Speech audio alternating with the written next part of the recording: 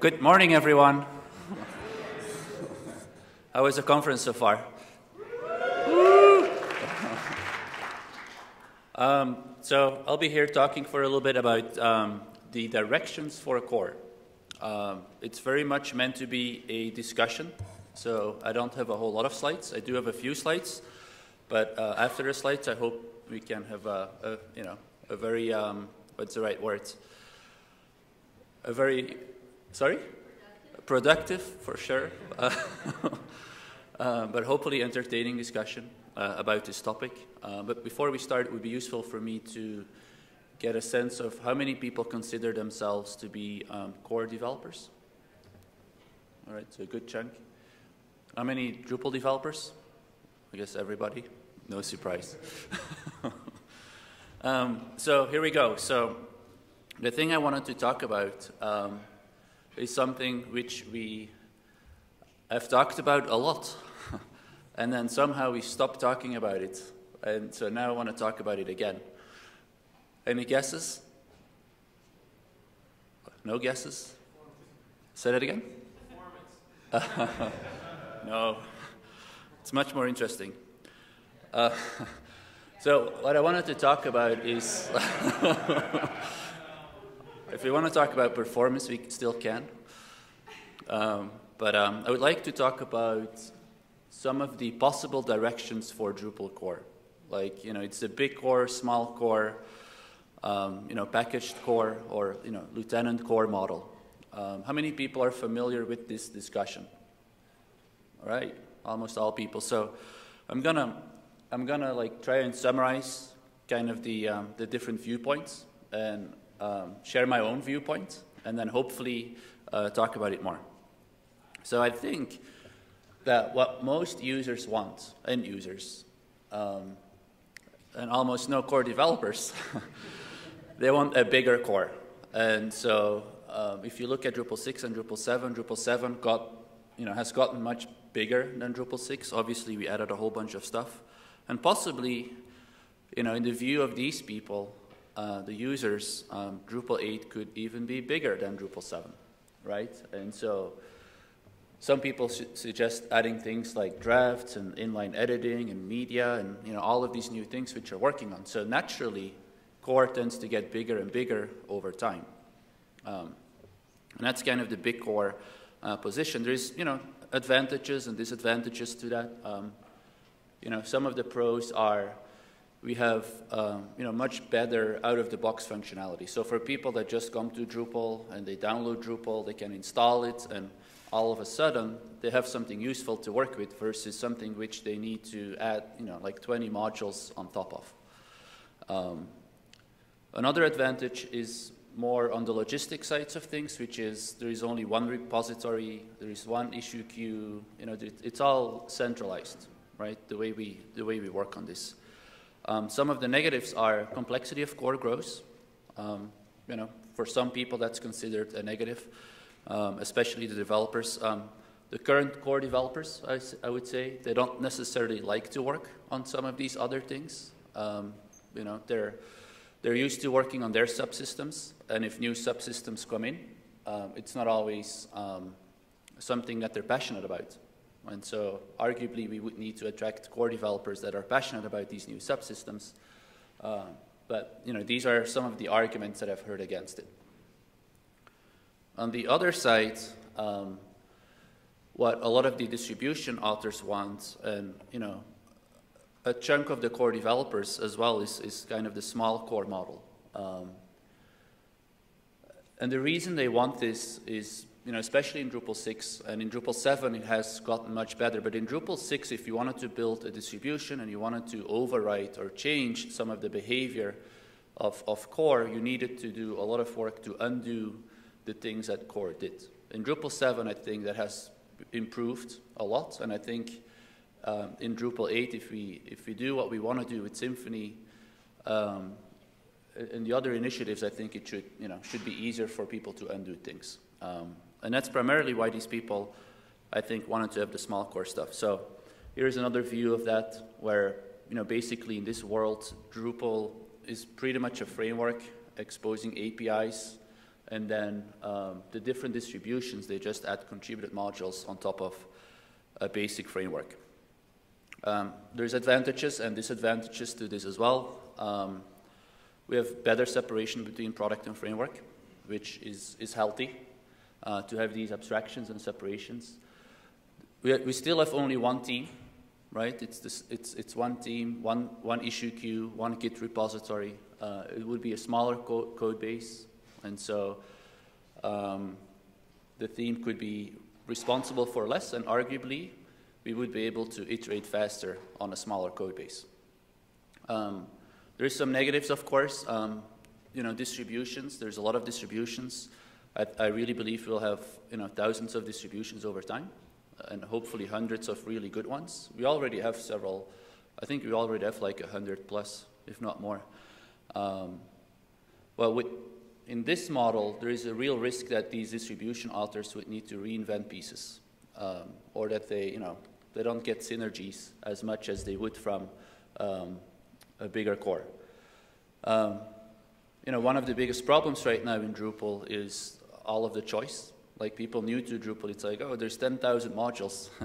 All I want is build an image gallery. How do I do this? Which of the modules do I use? So it's not easy for users to deal with that choice. And it's often through our companies, right, the development shops, that we help users make those choices. Now, in the case of distributions, it might be slightly different, because you would think end users would download the distribution. So we would need to figure out how we help users with all of that choice. I think another con is, if we are honest with ourselves, then Drupal simply doesn't compete with some of the other frameworks. We're not up there in terms of quality. And the reason Drupal wins today is because we have this unique combination between framework and product. It's not because we have the best possible framework in the world. And then the final point here is, I'm not even sure I would like to be a framework, because in my mind, while frameworks are great, they're really useful for building bespoke websites. They're really useful for building. There's just fewer websites, and I would like us to do things which matter. Really think big, really try and get to 15% of all the websites in the world. And I think you simply can't get there with a framework approach. You need the product/framework approach, in my mind. So there is disadvantages. And then the third model is kind of the packaging model, or the lieutenant model. There's probably different flavors of this as well, but it's a model where core Drupal is maintained by a number of maintainers, and then we pull in contributed modules through like a makefile, a Drush makefile, or some other mechanism, but effectively each of those contributed modules would be maintained by their maintainers, and they would have obviously authority over these modules, right? And so it's like the virtual core team grows. Pros and cons to that as well. Drupal itself would be more of a distribution. I guess it would be more useful out of the box, which would be a positive for end users. Future versions, if we apply this model, future versions of Drupal, they would ship with key contributed modules ready to go. Like, we would need to align our release schedules. So if we release core, well, maybe views should also be ready at the same time before we can release core. That obviously wouldn't be easy to do, but it would be very helpful for end users. The other advantage is, because more people would have authority to commit things, we wouldn't get blocked on core committers as much. There's more people that could commit to their pieces of the project. Then the cons, obviously, if we have 20 more modules that we are pulling in, then there's 20 more places on D.O that we would need to track. A lot of issue queues, a lot of people to deal with, a lot of back and forth probably. So it definitely makes working together a little bit more difficult as well. It can also be an issue relative to security releases. Like if we would need to do a release, all of a sudden we need to make sure we can, you know, we can pull in all of the latest versions of these modules and make sure they're all well tested and secure. One other disadvantage is that it becomes a little bit harder to maintain consistency. You know, because different people have slightly different views on how things should look or work. And I think one of the things we're good at in core is, you know, applying rules and making sure things are nice and clean. Like, if you think about some of the top contributed projects, historically some people have preferred much more object-oriented approach and other people not, and like, so we'll get more inconsistencies across core Drupal, most likely. And I think, you know, it may be difficult for people that consider them, you know, generalists in core to keep up. So I think there will be more separation in terms of specialties. So that's kind of, you know, the three different models: big core, small core, lieutenant core. I think that's sort of the terminology that we've been using. Before we jump to the conversation piece, I'd like to maybe share my vision. And my vision can change over time, and it has changed over time, but this is my current thinking. So I really believe, and I've said this in the keynote as well, that the core of Drupal should have all of the infrastructure that people expect in a website. And that goes from the developer experience. In my mind, we need to have all the right APIs, things like web services. I think these belong in core because they're going to be infrastructure in the future. Things like configuration management. I think these are all great examples of things which make up the infrastructure for building, you know, pretty much every website. And so that means adding those things to core. That means a bigger core. The same thing applies in my mind for building websites.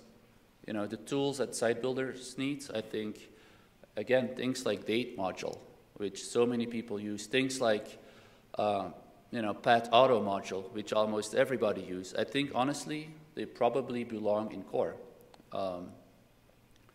And, you know, lastly, I think that also applies to content authors or, you know, usability in general. Like, people really, as I talked about in my keynote, people really have come to expect things like inline editing, WYSIWYG, you know, all of these things. They're infrastructure nowadays. Maybe not 10 years ago. Remember when we hated JavaScript and when we hated WYSIWYG? I think we still have some of that stuff going on, and, you know, maybe it's time to let go. What doesn't belong in core are all the things which, you know, only a small portion of all the websites need, or the things which are very specific to, let's say, you know, particular industries. That are not, you know, general tools and features. So I think the way to get there is to you know, possibly go with some sort of hybrid model where we do need to add more stuff to core, but then, you know, for certain things which, you know, we may want to use the lieutenant model and pull in some of the bigger modules instead of putting them in core. So things like views and media module, I think, may be good examples of things which we want to leave outside of the core, but at the same time, things like, you know, date module and, you know, some of the smaller modules, I guess, maybe over time they should become part of core so we get the advantages. So I guess what I'm trying to say is I think we can carefully craft a model where we can look at the pros and the cons and try to get as many of the positives and try to eliminate as many of the negatives. I don't think there's a single rule which we can apply, but I think we can look at these things on a case-by-case basis. Moreover,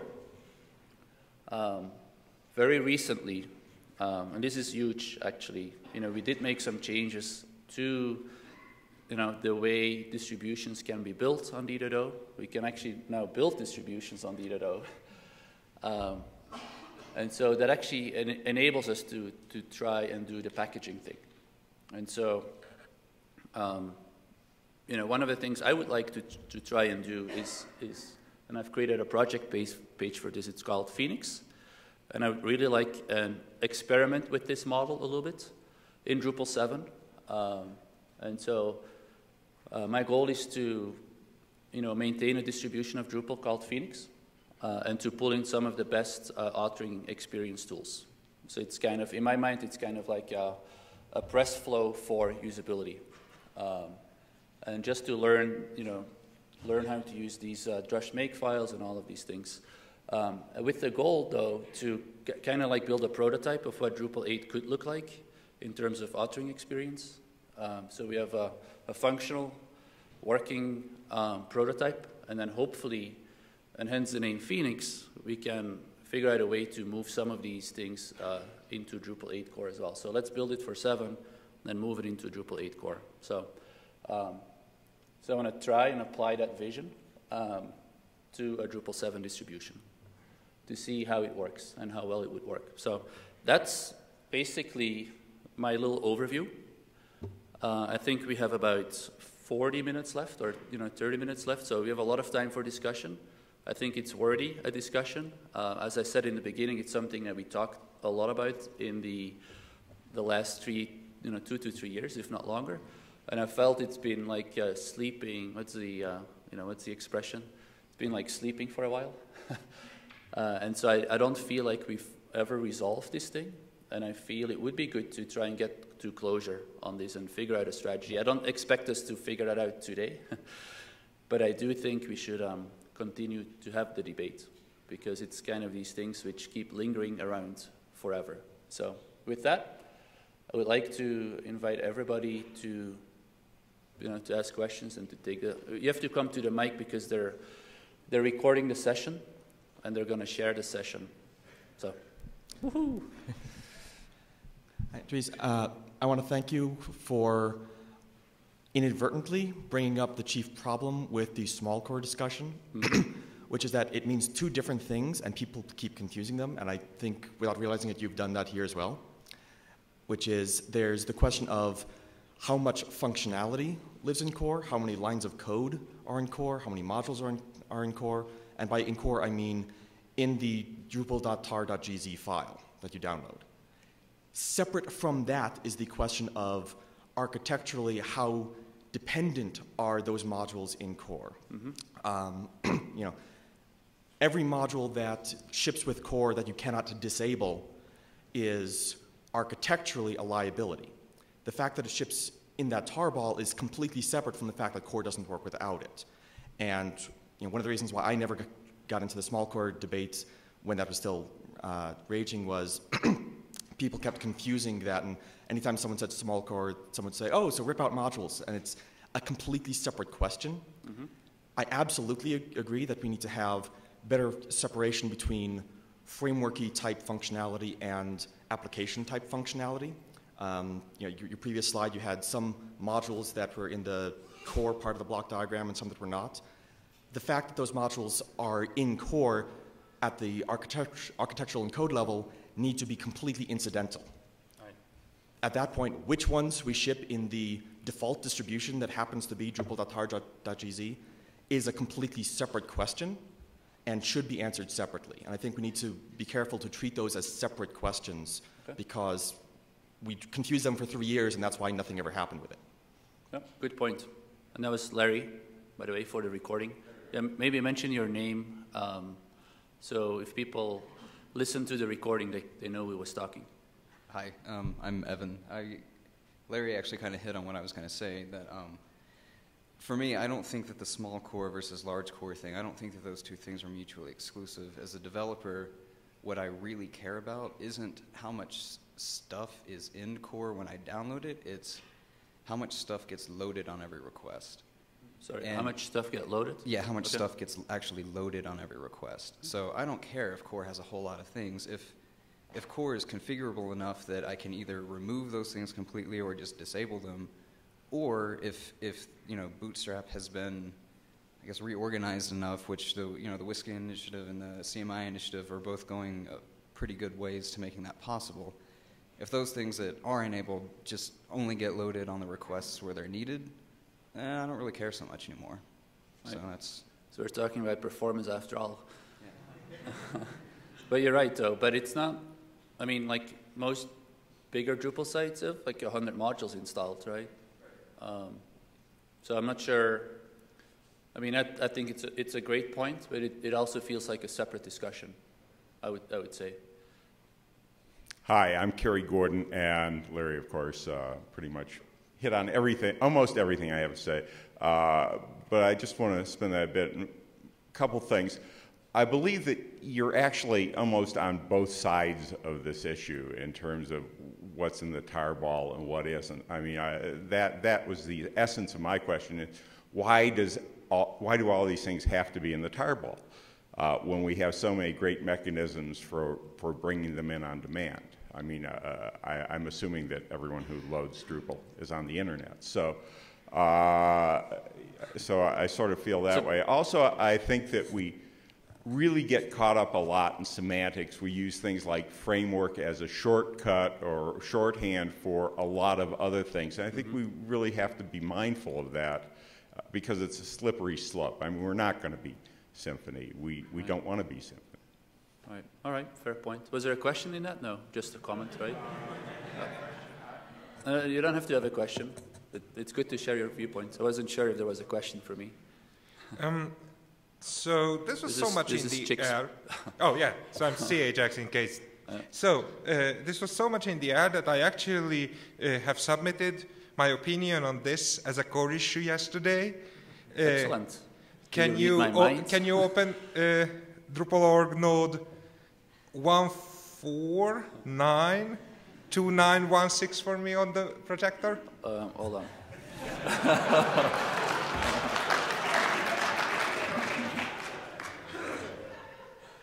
Could you say that number again? Because 149 2916. 2916? Yep. Oh.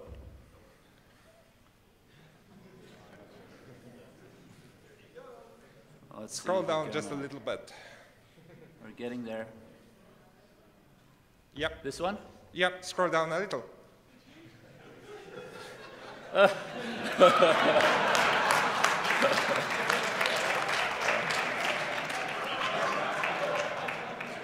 So,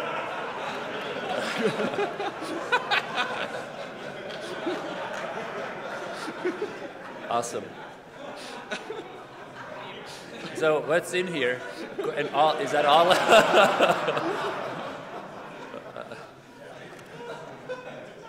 All right. I think it's a great idea. It's assigned to me even.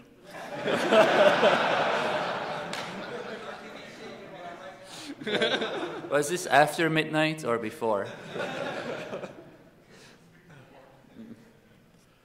Amazingly, it was at 5 p.m. All right, very funny.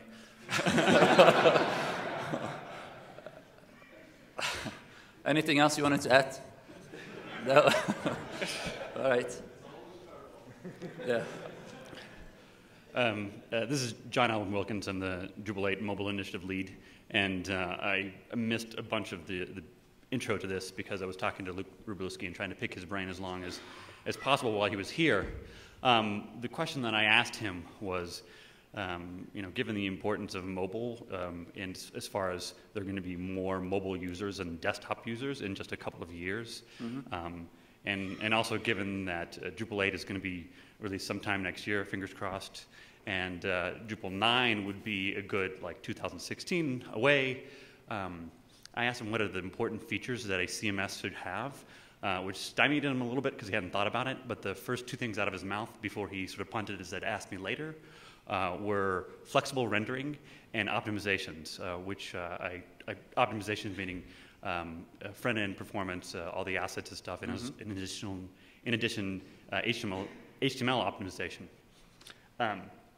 Could you sort of talk about what you think are the super critical things that as a community we should all work together? Because there's all these initiatives that are out there, but it's not like there are assigned people to do all that work already. Right. Let's see. So a couple of things. The initiatives are, what's the right word? The initiatives are like strategic initiatives, things that we need to work on. And what the initiative structure provides, in my mind, is some visibility for the outside world to, what we're focused on, what some of the big new things will be in the next version of Drupal. And we assigned an initiative lead to delegate, leadership and authority in a way, right? At the same time, it's, two things. It's not the initiative lead doing all the work. The initiative lead is a leader that rallies a lot of other people. I think that's one common misunderstanding. When they see your picture, John, up on the screen and on the keynote, sometimes people say, oh, John is taking care of all the work, which is not the case. And it shouldn't be the case, right? And so people should get involved with these initiatives. At the same time, my second point would be there's a lot of other things which are not official initiatives, and we need to work on these things as well, right? I could make a performance initiative, I could make some of these other initiatives, but I don't think we have to, because I think we all know and understand they're important, and I think we work on them. And well, I would like to point out that the front-end performance, actually, when I was talking about the Drupal 8 mobile initiative and what it should include, I absolutely wanted that inside the initiative scope because of how important I felt it was. And I also know that flexible rendering is part of the web services and the blocks everywhere initiatives. So I was slightly validated by his Luke's response, but I'm hoping that everyone here recognizes that those are the couple things that Luke thought were really important for a CMS, and I would love for everybody to help build those features that are part of initiatives. Right, and I could see front-end performance being an initiative because it's bigger. It's a good chunk of work that involves many different things, right? And I think it also communicates a focus, right? So I think it's worthy to talk about that. So, all right, Peter. Hey, this is Peter Wallinen. 3 questions. So to me, your last lieutenant model essentially is small core plus a default distribution. Is there really technically any difference? Is there a technical difference between what you call the lieutenant model and really just saying we're having small core and we're having a default distribution? So it's a good question depending on what definition you apply. I don't know if that answers your question, but I think what I like to do, and this is why it's very much a discussion because I haven't finalized my thinking, is I think there's a timing element here as well. Like, what do we want to do in Drupal 8 and what do we want to do in Drupal 9? I think Drupal 8, we're already doing so much right now with these initiatives, and I like to launch a few more initiatives, as I mentioned, which really means adding more to core. The lieutenant model, I think, is interesting, but I'm not overly excited to implement that right away, given, again, all the stuff we're already doing. So in my mind, maybe that's more of a thing which is on the table for us to talk about and to start planning. But maybe we don't implement that until after Drupal 8 or until Drupal 8 is pretty close. I don't know what the exact timing is, but I don't want to change things midway of a development cycle necessarily. So I don't know. It doesn't necessarily address your question, I think. But I did want to give that perspective, especially because I don't necessarily have the answer to your question. Okay. Different topic. In terms of the initiative leads, have you thought about reframing those? Because I feel like there's a real problem in terminology and in person power that the initiative lead should really be called something like technical architects or something, and they need a project manager.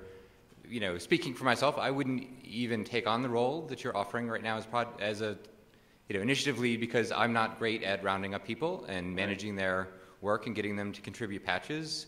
And I feel like we've put those 2 responsibilities all on a single person, and those people should really have a project manager that works with them, and it should be really clear that they're not supposed to be necessarily writing the code. And so I hope, I'd encourage you to look at sort of changing the framing of this and recruiting sort of project managers for those initiatives. Right, I think it's a good point. I think we've discussed the terminology. in the past, and maybe there's better words to describe what they are so that people have better expectations of what they're doing. At the same time, I can also see us, instead of having one initiative, lead, having like a small team of 2 or 3 people that head up the initiative, where one could provide the technical leadership, one could provide the project management or the coordination, and in some cases maybe a third person would head up the usability piece of the initiative. So I think evolving our thoughts and the way we approach these things based on what we've learned is a very good idea. So. And a last quick question. I've seen inline editing as an emphasis a couple times from you, and I was just wondering where that came from, because I don't remember hearing about it or hearing any finding that was something that Drupal was really lacking. So inline editing is kind of a bigger word for improving the authoring experience, partly through inline editing, but also more drag and drop, like the ability to drag elements on the page. So it's really much more, that in my mind is all inline editing. Where it came from is frankly, looking at competitors, they all have it. And if you look at when Drupal loses against other CMSs, that's often a reason why, because we don't have it. And we don't even have it as contributed modules. Right. I guess I've heard that more about layouts, and actually heard the opposite, that people are frustrated by our competitors where they're forced to edit like the text inline.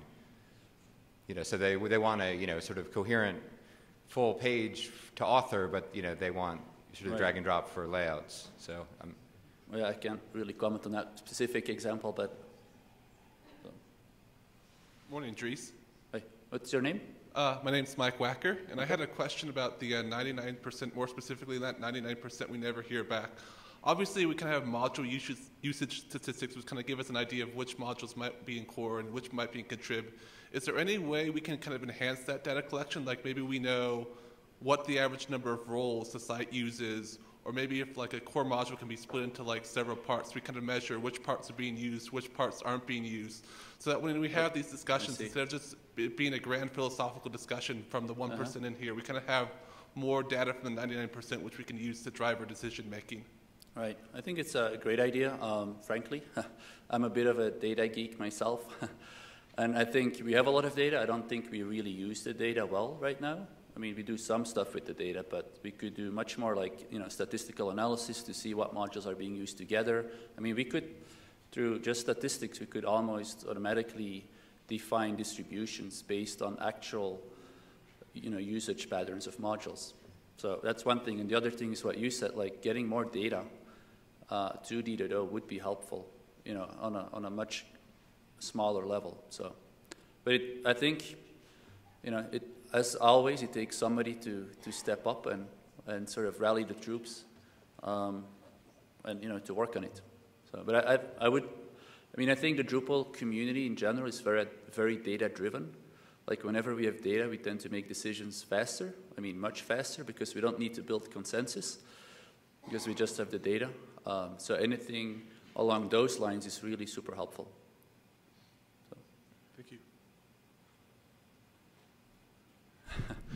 I'm Jess, XJM, and my question is, so the problem with the lieutenant model for core generalists, I think there's 2 things that could be problematic. One is just in terms of the sheer number of lines of code and the question of consistency across the different lieutenants domains. But then the other question is how much of it is just our tools and our workflow now? How much of that is just focused around the core queue, and how much could we do to make that model possible using the tools that we don't have yet? If that makes sense. Right. Well, do you have suggestions? No, I'm asking this question. I know it's a good question. I don't necessarily have the answers, but these are the questions. I think when I say I'm not ready to implement this right now, these are the kind of questions I think we need to sort through. Right? We need to have a good idea of what we want to do and how we want to change things. And there's another element is it's much more political. I think there's a real risk to get a lot more political as well, which is something that I don't like. I wouldn't like to work in a highly political environment. But imagine we pull in a module, the maintainer goes, missing in action or whatever, what do we do? Like, you know, do I fire that person? I mean, it's some of these dynamics are very hard. So there's a social aspects in addition to just the tools. And I think what you were getting to is, you know, some of the social aspects maybe we can solve through technical solutions. But there will be a lot of social things left. So, Angie? Hey, I'm Angela Byron, or WebChick on Drupal.org, and I just wanted to touch on a few different things that have come up. I mean, I guess the first thing is, it'd be cool if we could try to stay on topic a little bit, like, because I know the semantics are important of this debate, but I think a lot more important is that, like, we're at a crossroads right now, it feels like it, where, you know, core evolves too slowly to be useful to people, and so we depend on all these contributed projects. But then if you take someone new to Drupal and you say, oh, Drupal's great because there's 16,000 modules, you just have to pick the 3 of them that don't suck. Yay. I mean, it's not, that actually is terrible. I mean, it makes Drupal extremely hard to use. It makes it really hurts us, especially when, you know, you look at the trends of, you know, the content editors or the victims of Drupal are starting to have a much louder voice than the IT departments in what, you know, things get chosen. And even if you get out of companies, hobbyists do the same thing. They download WordPress, they download Drupal, and they download whatever, and they try them all, and they say, that one does what I want in 5 seconds, I'm going to use that one. So we have a real problem with getting new people into the community because of this issue. So the thing that's interesting about the lieutenant model is that what I hear, I mean, I'm on the ground with all of these folks who work on core, and you know, what I hear a lot of frustration around is I hear a lot of frustration about bike sheds. I hear a lot of awesome code. It can be soul-sucking, especially if you're working on something that it feels like no one else cares about, either because they can't find the thing you're working on or because you don't have a process for, you know, coming to core office hours and talking about it or that kind of thing. So it's an interesting direction for us to think about, but I agree that the social impacts of that are really important, because right now we have one team that has a really wide spread in terms of, you know, what we do. We have accessibility expertise, we have usability expertise, documentation, translation, core developers, all these different subsystem maintainers, and there's a lot of crossover that happens there, and I think that's what makes Drupal so strong. And so, you know, deciding where that line falls of where, you know, we do put WYSIWYG in core, actually, but we don't put views in core, maybe. I don't know. I think discussing those kinds of nuances are really important. And then 2 other things is someone suggested PMs for Drupal 8 initiative leads. We actually have done that. And we should give a shout out to Melissa Anderson, Shannon Vetz, and Chris Strahl.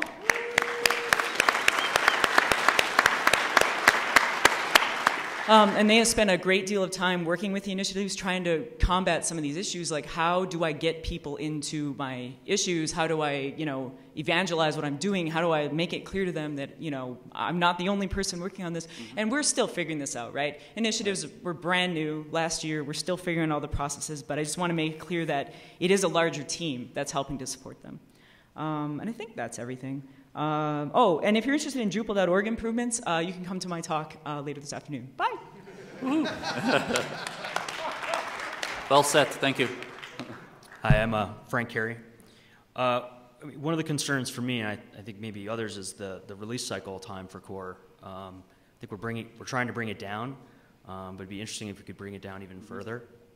Things are, with mobile going on, things are moving even more quickly than they were a few years ago. So for me, that's one of the major concerns. I'm wondering, you know, in the new model, is that a priority of trying to get that down, or is it kind of 18 months that's been put out there feel like a good so it's a real worry of me as well.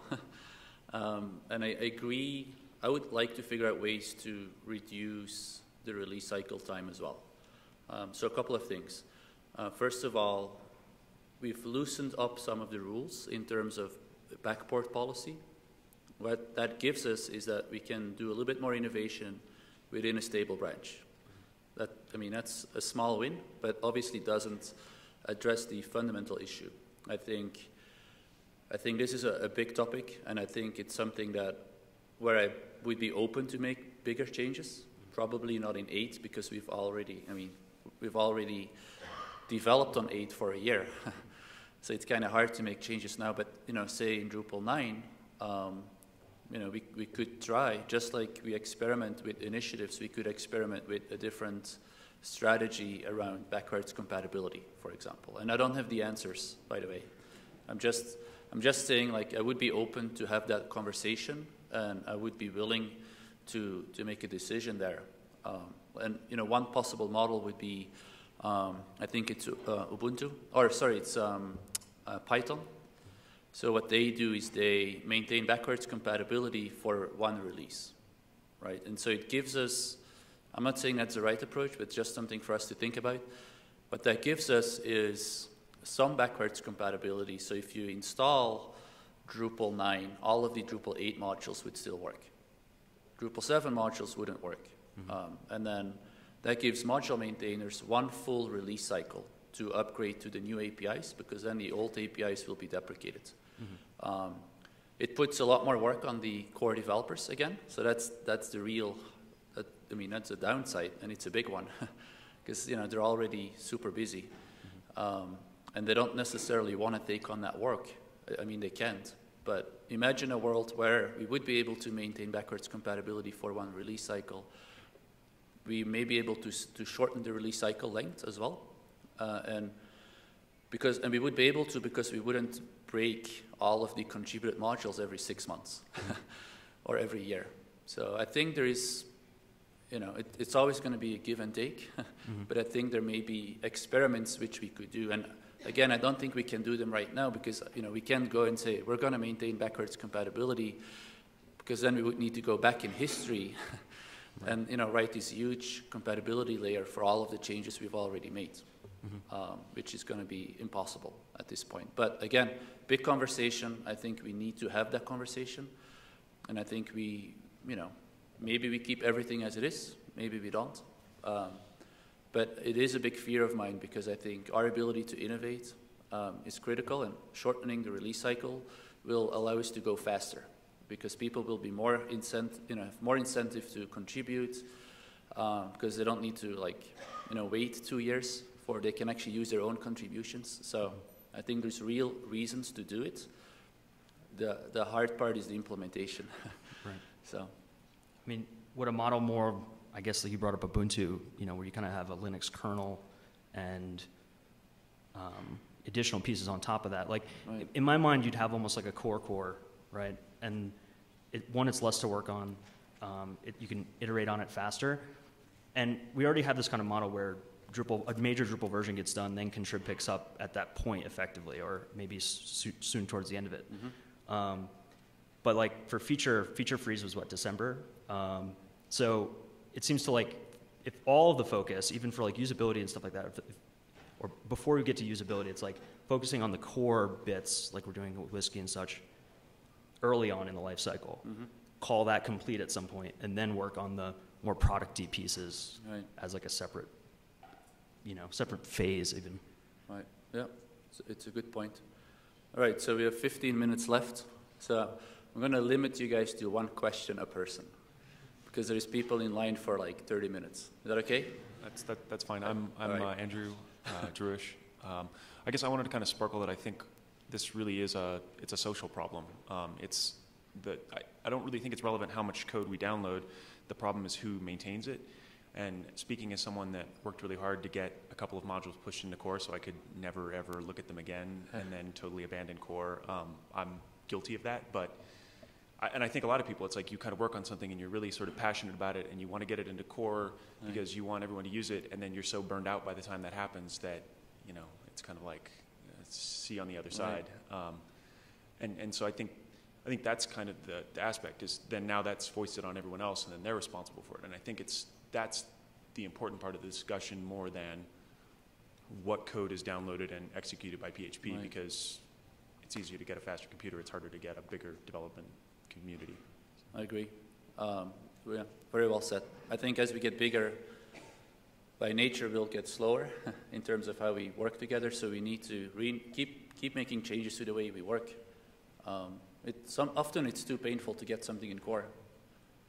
Sometimes for the right reasons. Sometimes it's just because we kept adding rules and rules and rules. And sometimes I feel like we have way too many small little rules. Sometimes I feel we're way too strict when it comes to coding conventions, for example. Like other things which we could do is like sometimes issues get sidetracked by coding conventions all the way in the beginning. So, one idea would be to have like architectural discussions first, and then get sign-off on the architecture, and then only then allow people to comment on the smaller bits and pieces. And these are things which we could enable by making some changes to project module. So, but streamlining the way we work, trying to put more focus on the right process, I guess, will help to some extent. So part of the social problems I think we can engineer solutions for, but obviously not all of them. All right. I'm James Gelland. I'm Nick Limdell on Drupal.org. Actually, a lot of what I said was the discussion that just came out, but I'll add to it a little bit. But also, on top of Angie's talk, right before that, from 1 to 2, Sam's having a BOF discussing Git workflows and what we can do with Git and how that can. So it's kind of similar to her talk, and it's in the BOF area. So if you're interested in that, that's another thing. So a long time ago, Drupal 5, I kind of decided I was going to help with core and, did some patches, and it totally burned me out. And I walked away from it until just now recently. And what brought me back is that we have actually already moved to somewhat of a lieutenant model. We have initiative leads who are lieutenants. So we're already kind of moving that direction. We're just figuring out where we are and how to do that. And I think it's been really huge to have that because it's allowed me to become part of that architectural process of designing things and help with the patch, but also a big problem with, and this came up in, I can't remember which core conversation it was, but somebody mentioned that if they wanted to change comment module, they couldn't just make a patch and put it out there and have it happen. You have to get a group behind you to get some sort of momentum to get that patch through the whole process of the issue queue because it is daunting. And when in the initiative you have that group, you have somebody, a group that you can build consensus with, and when you get to the issue queue, you have something that you can discuss and people that are there with you working on that. And that's been really huge, at least for me. And I think that's something we can learn from. So. Great. Thank you. So I'm Chris Vanderwater, Eclipse GC. I'm the Blocks and Layouts Everywhere initiative owner. I, like John, walked in a little late, and what I got was, let's build an install profile where we can play with user interface stuff to see where core should go. Do you have some notion of where you'd like to start? Like, is there maybe an existing install profile that you'd like to maybe just steal and start working from? Not yet. I mean, I need to do some research, but I would like to, for Phoenix, right? Or? Just in general? Just in general. No, not really. Okay. I mean, it's something that I want to, So it's ridiculously new, but Panoply has been also really impressive. Right. And given kind of where Drupal 8's going, it might be a good place to at least look at. And then I'll make one comment about initiative owners and walk away here. But I've been telling everybody that I work with, don't worry about what is going to happen once we hit the issue queue. It's my job to take care of that. That's why I'm the initiative owner. Just work hard on this stuff, and I'll go to bat for you. And I think that's really, I think that's the message that we want to be sending as initiative owners. Like, we all know that there's going to be some architecture debate, and there are going to be some bike sheds and things like that. But really, when I accepted the position of initiative owner, it was I'm willing to take those things on in order to have people come behind me and, really build awesome stuff and go to bat for that awesome stuff. So I think as much as initiative owners need project managers and as much as initiative owners need people coming in and helping them work, we might be able to garner an awful lot of support by saying, you don't need to worry about the core process for getting this in. That's my job. Just get on board and help me build it. And I think we could all probably benefit from that. So, great comments. Okay, Kjartan Mannes or Nattrack. Just to get back to the small core, big core debate, I'd rather just have a smarter core. Because right now I needed to use a feed parser for something, and then I have to load all of aggregator module, and it adds a bunch of stuff I don't want. I just want that feed parser. So what I want to see for core is to separate the APIs and the actual back-end stuff from the front-end stuff better, so that you have that division, and then I can take the feed parser, I can add my own sort of front-end to that and work on that. Same for like poll module and all these other sort of controversial modules in core, because they have useful bits. It's just you don't necessarily want the whole package when you just want that one little component. Right. And I think that's where we're headed with Symfony and the autoloaders and stuff, but I just, that's what I want from core. So, excellent, cool. So, by the way, I need to do this. How many people know Kjartan?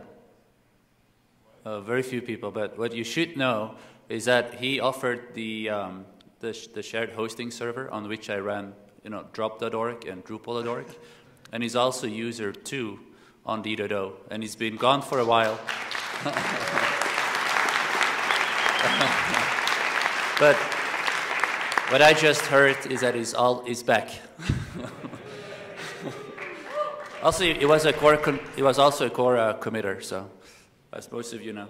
Yay! Right. I'm Neil Hastings, an indie tech cook on Drupal.org. I've pretty active in the contrib space, but been trying to get into core development for a while, and everyone knows the barriers in there. What Chris said earlier, that's awesome. Not someone like me having to worry about that entire political process about getting a major change in. Feel like I can actually make a difference instead of feel like I have to spend hours at night away from my family fighting in an issues queue. That's different when I was originally coming up here to talk about. I did have ideas around making the kind of more efficiency around the core process as far as the submodules, the stub systems are concerned. As we're starting to decouple these systems in 8, which is working great, we can start moving these to sub-repositories in Git and have the initiative owners or the subsystem owners have commit access to there, so we're not held up on 2 or 3 people on one project. It's actually a pretty common model. Many open source projects use something like that. We know Symfony uses the whole Git components. So I'm wondering your thoughts on that, and I wanted 2 questions, so I'm going to do a sub-question. With the rumors of GitHub offering Drupal free hosting, I'm wondering why we turned that down.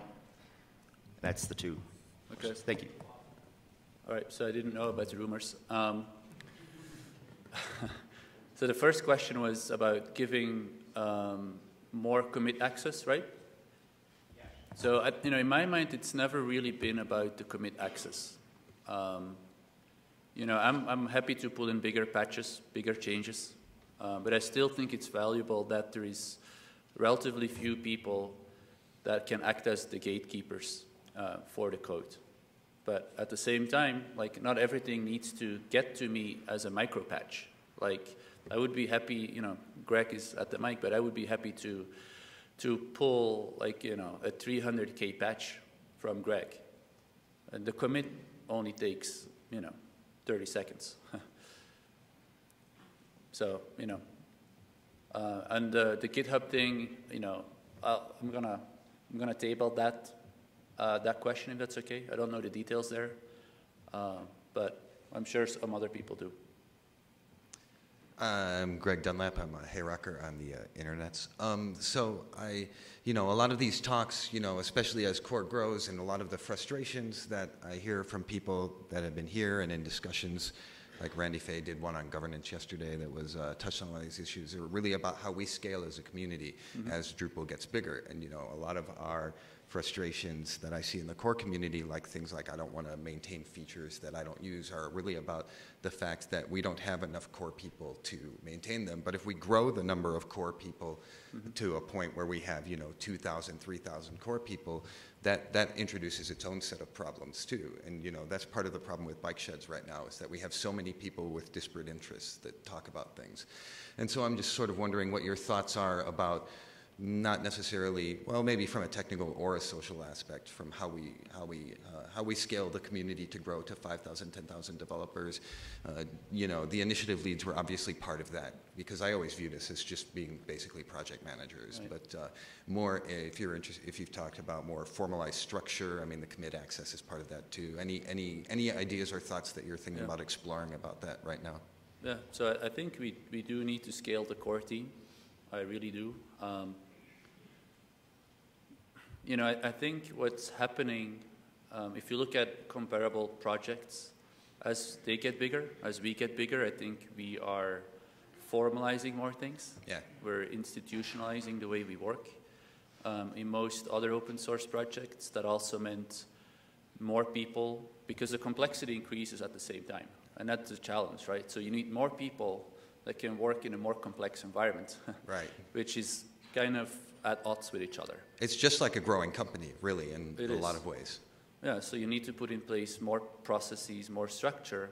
But ultimately what happens what happened in other open source projects is there's also people that started to work full time on just core because the complexity became too much for, you know, casual hobbyists to get involved in.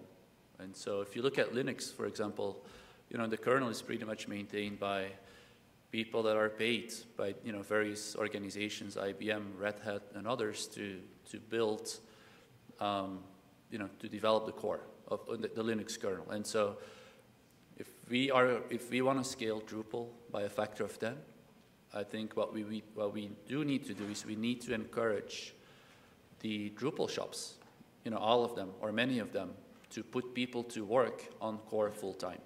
And we need to encourage them to do so because it's the only, I think, truly scalable way.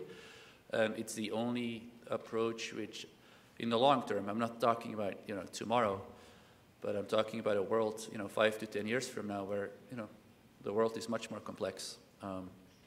It's the only way to keep up with the pace of the web.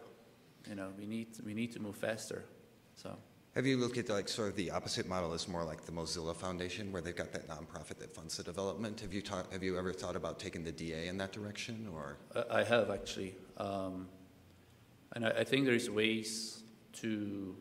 And I'm working on an initiative to try and get the larger end users of Drupal to put money into a pool, if you will, and sort of some sort of funds which we can then use to fix, you know, important issues in Drupal core. So whether that will work or not, and I'll be. If any of you big corporations are in this room, go talk to Dries after this. It's code named. Thanks a lot. It's code. I mean, I'll be talking about this more, but the code name is large scale Drupal, which which is summarized as LSD.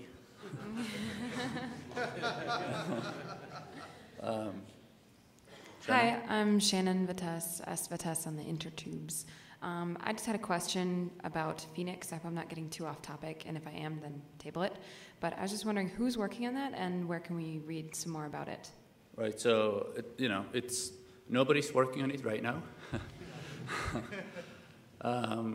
But I hope to work on this myself with the help of a number of people at Acquia, as well as anyone else that wants to get involved. And think of it as an experiment. What I would like to do there is maybe identify the top 5 or top 10 user improvements, user authoring experience improvements, and try and add them on top of Drupal 7, right? With the idea, again, to show all of you and the rest of the world what Drupal 8 or Drupal 7 could look like in terms of usability for people that enter content.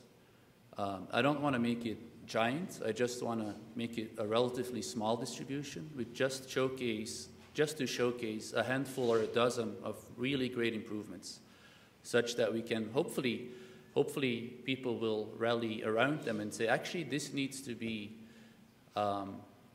in core.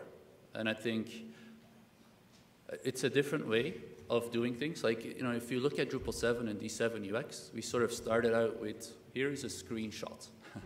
And it was hard to convince people that it would actually make things better. But it did, even though there's still people skeptical.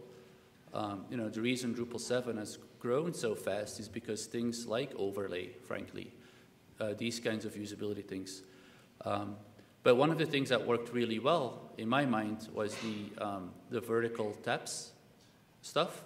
Like, there was a module for 7, or there was a prototype, and all of a sudden, I felt like people could see the value. They got excited because they could play with it. And so Phoenix, in my mind, is just an experimental playground to play with some of these things and make it easy for people to see what we could do. And then, obviously to go through the regular community process as whether we think this makes sense to be included in core or whether this belongs in a contributed module. So I hope to be working on this with, like 3-4 people. They may be working on this full time for a while. And then hopefully people from the community. And I think if we're successful, I think people all around may start from Phoenix when they need to build a website that needs to be used by, people that spend several hours a day entering content, just like people would start with PressFlow when they needed to build a website that needed to scale, right? So that's a little bit the vision. And again, it's experimental, but I think it could work well. So we have time for maybe, if we go fast, maybe 3 questions. If not, I'll have to cut it off. Okay, hi, I'm Lucas. I was one of the 2 people that didn't raise their hand when you asked if I'm a Drupal developer, because in fact I'm a Symfony 2 developer, and I want to just bring a little bit of an outside perspective or how we do things. So we have, as Fabian explained yesterday, we have the components, and then we have a full stack framework. And so for components, some of them have other developers that are sort of nodding off the pull requests, even though Fabian in the end is the person that merges them. But on the full stack framework, we pull in a lot of third-party dependencies like Ascetic for asset management, Monolog for logging, Doctrine for annotations, and ORM and all that stuff. And so when we do a release, we have the standard distribution where we basically take the latest stable versions of all of these. It also includes some bundles, which is our lingo for modules. And then we put that together, and that's then the next version that we put out. So that's similar, I guess, for the Lieutenant with a small core approach. And I think for us that so far has worked well, but also we are still very young, so we can't say that this is like a mature model that has worked for decades either. Great, thank you. I mean, I think we can always learn from other projects, right? So we should. I'm John O. Schuster, and I was intrigued by an earlier comment about the need for better data about what parts of Drupal are used in websites. I'm willing to put my shoulder to that wheel a bit. If there's anybody who would like to join me in a discussion on that topic, catch me after the meeting. And I assume it's a real need, Dries, so if anybody wants to take that on with me, I'd be happy to put my shoulder to that wheel. Great, thank you. One more question. It's about the initiatives. I have some minor comment to do. Currently, the initiatives are getting some merges into upstream core, but I'm asking myself if are they really following the way that core is developed? I mean, I know that initiatives are one of the exploring approaches to help development following the Lieutenant model. Which gives more flexibility, but in my opinion, they should also try to follow the Drupal core usual way of development. That means, for example, they are not really using the issue queue for communication. For example, the recently merges from one of the initiatives, they don't really have the readable log history. So for people that are not really involved in the initiatives, it's pretty hard to actually follow the development of Drupal if they are not inside the initiatives. I think if it would be great if they can rework a little the history before merge, because it's pretty hard for people outside initiatives actually to follow the development of all development. Right. I think these are valid points. I think initiatives are new. We've never really done this before. I think in many ways we're still in the sort of formation stage. Each of the initiatives are run slightly different. And I think we're learning what works and what doesn't work. And I feel like people are starting to standardize a little bit more than maybe in the beginning on one approach, which has, proven to work. Communication is a big issue, which we talk about a lot. We understand we need to provide better visibility into the progress of each of these initiatives with the goal to get more people in so they can help. So, cool. So, I thought this went great. There was a lot of people asking questions, which is awesome. As always, I think it's great that we spend time talking about these things, and I wanted to reassure you guys that I'm very much open to discuss these things, and as always, I think I'm also open to making changes. I think that's the only way for us to be successful. At the same time, I think, although it may sound like we have big issues in front of us, and we do, I think we should also remember that we have made a lot of changes already, and that we are doing extremely well, right? So one of the great things about us, core developers, is we're always critical. We're always unhappy in a way, right? It's like we release Drupal 7, we have a big party, actually, 350 parties all around the world, and the next day we're grumpy again because it could have been better, and in many ways that's great, and we should foster that. At the same time, I think DrupalCons, and other events are great opportunities to also recognize all of the success that we have and the fact that we're doing many things right. So if you're in the audience and you're starting to freak out because of all of the issues that we need to solve, take a step back once in a while and realize that things are actually going extremely well, despite the fact that we all want to make things better as well. So with that, I would like to say thank you for participating and attending, and hope to see you around. Thank you.